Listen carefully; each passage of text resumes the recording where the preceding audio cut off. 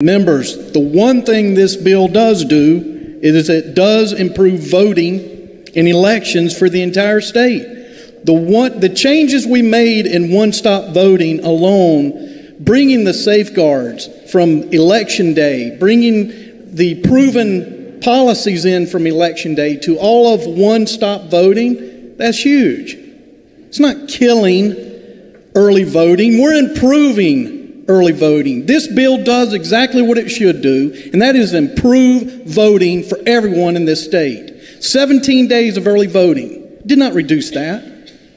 It has improved early voting.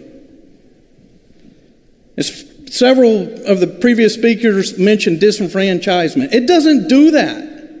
It clearly just lays out what is to be expected, what poll observers can do, what they can't do. And at all times, the chief judge has the authority to operate the polling place and to remove someone that they think should be removed.